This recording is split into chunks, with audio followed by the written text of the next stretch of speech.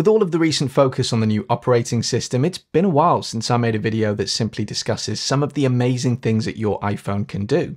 So in this video, I'm going to show you 12 amazing things that you can do on your iPhone right now. Please note that I'm currently running iOS 17.1.1 for this video, so make sure that you're using the most up-to-date version of iOS before trying any of these features. Okay, let's get into it. This is one of those tips that somebody told me, and I definitely didn't believe that it was something that you could actually do until I tried it for myself. You can search your photo library for sounds within videos. Open the Photos app and tap on the search button in the lower right of the screen. In the search box, type in the sound that you'd like to search for. I'm assuming that this will differ based on everyone's different photo libraries, but for mine, I was able to get this to work with the following sounds: laughing, clapping, and cheering. For all of these examples, you can see that my iPhone has located videos that contain those sounds. Here's where it gets really clever. If I play a video from the selection and then go to the scrub option at the bottom of the video, you can see a blue line. This blue line indicates exactly where in the video that the sound is playing. If there are multiple instances of the sound, there will be multiple blue lines here. It's a pretty amazing feature, and I'd be really interested to know if you manage to get this to work with other sounds. So drop me a comment and let me know how you get on with this one. Your iPhone's voice assistant has a pretty in-depth knowledge of what different animals sound like, and it's happy to tell you if you ask it. Just activate your iPhone's voice assistant and ask the question. For example, what does a panda sound like? Here's a giant panda.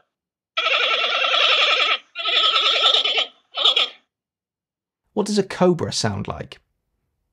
Here's a cobra. Here's one for the Harry Potter fans out there. If you access your iPhone's voice assistant and say Lumos, you'll see that your phone's torch, or flashlight, whatever you call it, will switch on. Likewise, if you do the same thing but say Nox, your iPhone's torch, flashlight, will switch off. By the way, if you prefer to have content like this in a written format, there's a PDF version of this video complete with screenshots, and you can access it along with all other PDFs I've created, plus future ones, for just $5 a month. You can either scan the QR code that you can see on screen or follow the link in the description of this video to learn more. Your iPhone has the ability to mimic your voice. The feature is called Personal Voice, and it's designed to allow people who are losing their voice or who are at risk of losing their voice to capture enough information to have their phone create a lifelike interpretation of their voice. This interpretation can then be used in phone calls, FaceTime, and similar apps. If you go to Settings, then Accessibility, and scroll down to the Speech section, you can see an option called Create a Personal Voice. Tap on this, confirm your identity using Face or Touch ID, and then follow the steps to create your personal voice. This involves speaking 150 phrases into your phone. Your phone then uses those phrases along with machine learning to create a representation of your voice. It takes about 15 to 20 minutes to complete all of the phrases, and then it will take some time afterwards for your device to process the voice. But once it's done, it will show in the personal voice section, as you can see with mine here. Then at any time, you can triple tap the side button to bring up personal voice. You can store any phrases that you're likely to use on a regular basis in the phrases section, or you can use the keyboard to type out any phrase that you would like your phone to speak for you. There's already first-party support for this feature in apps like FaceTime, and I assume that third-party support for other apps will be coming in time. Hi, it's Tom from Proper Honest Tech. So if you fall into the demographic of people who might find this useful, you should definitely check it out. If you go to Settings, then Accessibility, there is an option in here called Sound Recognition. When enabled, your iPhone can listen for specific sounds and notify you if it detects them. While this feature isn't intended to replace your ability to hear, it can be helpful if you have hearing difficulties or need assistance in certain situations. By default, the feature includes sounds like breaking glass, babies crying, dogs barking, and a doorbell ringing. These sounds have obvious reasons for being included, but if you want to customize the feature for your specific needs, you can do. For this example, I'm going to show you how I can set this up to detect the sound that my washing machine plays when it finishes a cycle. Go to Settings, then Accessibility, and select Sound Recognition. Toggle the function on and allow your phone to download any necessary files, which is about 25 megabytes in size. Next, tap on Sounds, scroll down to Household, and select Custom Appliance or Doorbell. Give your custom sound a name and tap continue.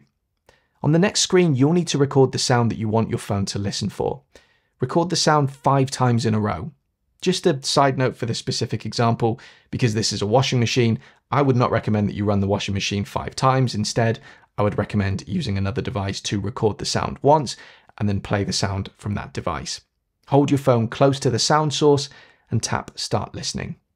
Your phone should automatically recognize when the sound has finished, and you'll repeat this process 4 more times. Once you've completed the recording and see 5 green ticks, wait for a moment and your phone will notify you that your custom sound is ready to use. From now on, whenever your phone hears this specific sound, it will alert you. You could even get really clever and use this as the beginning of an automation where your phone automatically sends a text to someone else to let them know that the washing is ready to be taken out of the machine. Your iPhone can recognize people in photos and now even pets in iOS 17. Once you've identified them in the Photos app, your phone will automatically create albums with them and include them in memories. It does this using machine learning, and all you have to do is begin the process by letting your iPhone know who is in a particular photo. So in this photo, for example, my iPhone has recognized that there is a person, but it doesn't know who that person is. I know this because if I tap the info button at the bottom of the screen, you'll see a small thumbnail of the person in question with a question mark symbol next to the image. Tap on this and choose Name this person. Give the person a name and choose Next. If the name matches a name from your contacts list, you'll be able to make the connection here. Choose Done, and the person has now been named and will be identified by your iPhone. Once you've done this, you have a couple of options. You can tap on the thumbnail image of the person again and then choose to either view all of the photos that contain this person or feature this person less. This is handy because something that your iPhone will do is create memories using these photos. By telling your iPhone that you would like to feature this person less, your iPhone will exclude this person from those memories. You can also tap on the album button at the bottom of the Photos app, and under People, Pets and Places, you'll see all of the people that you've identified in your photos. You can tap on a person to view all of the photos of that person. And as of iOS 17, this also works for pets. As far as I'm aware, this currently only works for cats and dogs, but the process is exactly the same, meaning that our dog Mitzi now has her own album with Pride of Place on my iPhone. Your iPhone has a built-in translation app, and it's actually really good once you know how to use it. So let's say, for example, that you're sitting in a hotel in Holland trying to order breakfast and your waiter only speaks Dutch and you only speak English. You could use the app to get around this. Open the Translate app and choose Conversation from the options at the bottom of the screen. As an English speaker on the left, you would choose Dutch, and on the right, you would choose English. Then press the microphone button at the bottom of the screen, hold your phone up to your waiter, allowing them to speak into your phone. Your phone will listen to what they say and translate it for you. It does this both in written form, and there's also a play button that you can use to hear an audio translation of what they just said. You can then hit the microphone button again and speak your reply into your phone in English. Your phone will recognize that because you're now speaking in English, you want to translate from English into Dutch, and it will do this for you automatically. You can then either show the waiter the translated text on your screen or press play to play it in Dutch for them. A number of languages are supported, with new languages being added on a regular basis, and while I wouldn't necessarily recommend using it to get through hours of conversation, it can definitely get you out of a bind when you need it to. Your iPhone can identify and extract subjects from photos. This can be anything prominent in an image, typically a person, animal, or object that stands out. Your iPhone does this using machine learning, making it incredibly easy to do. To extract a subject from an image, simply tap and hold on the subject for a moment until you see a flash effect over it. A contextual menu will then appear, giving you options to copy the subject, copy and paste it as a sticker in another app, or share the subject.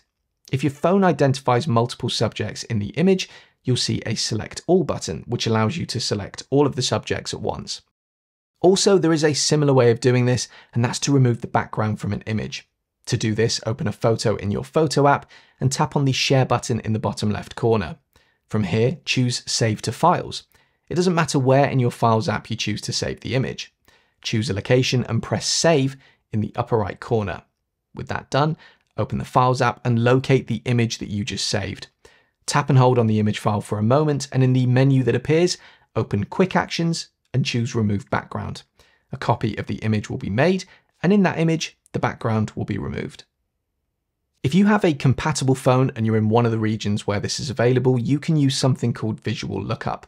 Visual Lookup not only identifies things in your photos, but also allows you to tap on the item in the photo to gain more information about it. The list of things that can be examined in Visual Lookup is growing all the time, and different people are going to find different uses for this. However, you can use it to identify things like plants in your garden or bugs in your home. Fun fact, my wife and I recently used the macro lens on my iPhone 15 Pro with Visual Lookup to identify that we had a nest of false widow spiders in our loft, with the macro lens letting us take amazing photos of the tiny spider slings. In a suitable image, you'll see an icon at the bottom of the screen, letting you know that your phone has identified something.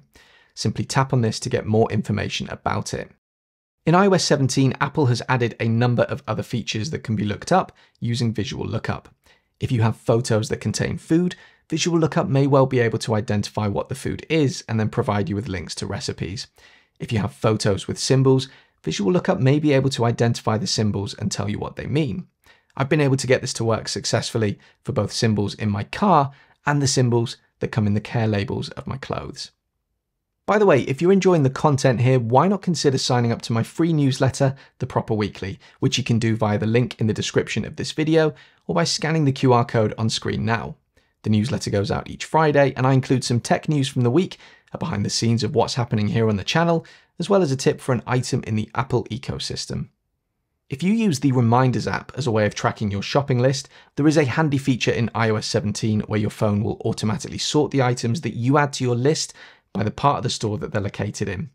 This is especially useful when you get to the grocery store and you want to move around as efficiently as possible without having to double back on yourself. Your phone uses machine learning to do this, meaning that you don't have to get involved at all. To do this, open the Reminders app and create a new list by pressing the Add List button in the bottom right of your screen. Give the list a name, choose a color and an icon if you wish, but the most important thing to check here is that under list type, you change it from standard to shopping. Please note that this might be called something different in your region, so if you see an option here called groceries, for example, choose that. Once you've completed the necessary information for the list, choose Done. And that's it. You can add items to this list the way that you normally would, and you'll notice that as you add an item, your phone will automatically sort it into a category. If something isn't correct, tap on the item so that you can see the info button, then tap on that. This will take you to the details page for that particular item. You can see that there is an option called section in here. Tap into that and you can choose from any of the available sections or create your own section based on the specific item.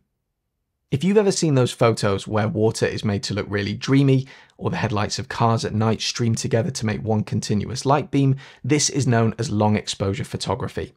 In the photography world, photographers usually achieve these photographs by setting their cameras on tripods, then setting the shutter speed really slow, but your iPhone makes achieving this type of image really easy. To do this, take a live photo of the scene, which you would like to turn into a long exposure photo. As a reminder, you do this by opening your camera, choosing photo, and ensuring that the live photo option is enabled. It's the icon in the upper right of your screen with lots of circles. Make sure that this icon doesn't have a line through it. As long as that's the case, you know that you're taking a live photo. Go ahead and take your live photo while trying to hold the camera as still as you can. This isn't as important as it is with a traditional camera, but the steadier you are when taking the photo, the better result you're going to get. Once you've taken your live photo, view the photo in the Photos app. Tap on the live button in the upper left of the photo and change it from a live photo to a long exposure photo. And that's it, you've captured a long exposure photo. This works really well with water during the day or light at night, but there are loads of situations where you can take amazing pictures using this hack, so give it a try. If you have a compatible iPhone and a compatible Mac computer, I'll put a list on the screen now showing you which devices are compatible, you can use something called continuity camera. This is where you can use the camera on your iPhone to replace the webcam on your Mac. Even if you have an iPhone that's a few years old, chances are the main camera on the back of your iPhone is still significantly better than any webcam built into a Mac computer. To use continuity camera, both devices need to be physically close to each other with both Bluetooth and Wi-Fi enabled. Additionally, both devices need to be signed into the same Apple ID. Once you've done this, you can open an app like FaceTime or Zoom, for example, and select the camera and microphone for your iPhone. Alternatively, you can connect your iPhone to your Mac computer using a cable and choose Trust when prompted to allow the iPhone to trust the computer. You'll need to physically position the iPhone in a place where it's going to be able to capture your face the way that you want it to, of course, but just like that, you're now using your iPhone's camera as your webcam. So there you go, 12 examples of how the iPhone can do amazing things. I've got a video with another 12 almost ready to go, which I'll be releasing soon, so keep an eye out for that. What do you think? Is there anything that should have been included in this list? Drop me a comment and let me know. And as ever, if you found this video useful, do please consider leaving me a like and subscribing to my channel for more content like this in the future. See you on the next video.